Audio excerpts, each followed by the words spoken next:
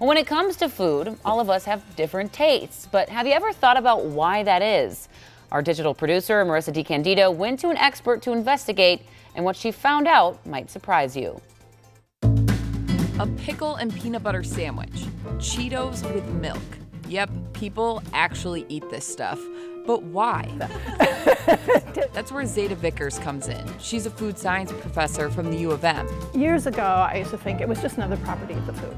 You know, it was how sweet it was, how bitter it was. But, you know, over the years, I've sort of learned that liking is a bit about the food, a whole lot more about the person. You learn to like what you eat. How? Well, let me explain.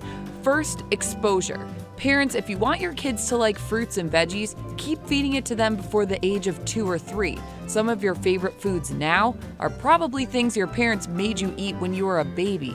Second, pairing.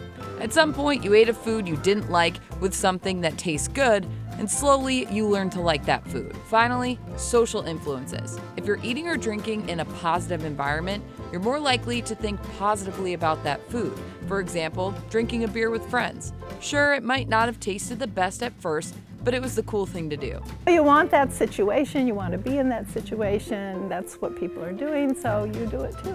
But that can go the other way too. Eating something in a negative environment, you probably won't enjoy eating that food again.